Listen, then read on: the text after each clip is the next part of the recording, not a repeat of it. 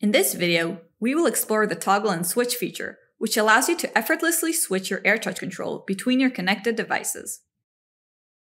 You manage your connected devices through the Mudra Band iPhone app, but you toggle and switch control between them through the Apple Watch Mudra Band face. To connect new devices, start by going into the Mudra Band app.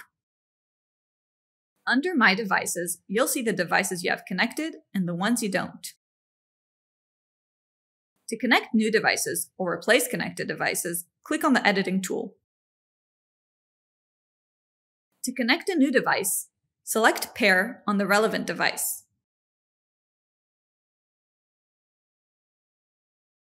Make sure the LED light is flashing orange.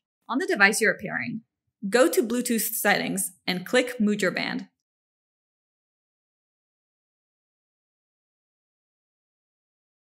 Once the device is connected, it will show up under your connected devices. To replace a connected device, just press Replace and do the same process to connect the new device.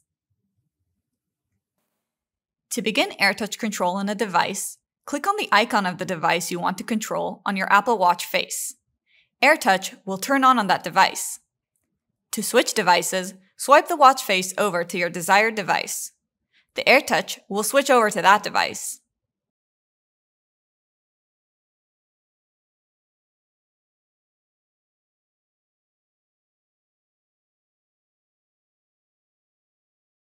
To end AirTouch, simply click on your Apple Watch crown to exit the watch face, and AirTouch will turn off.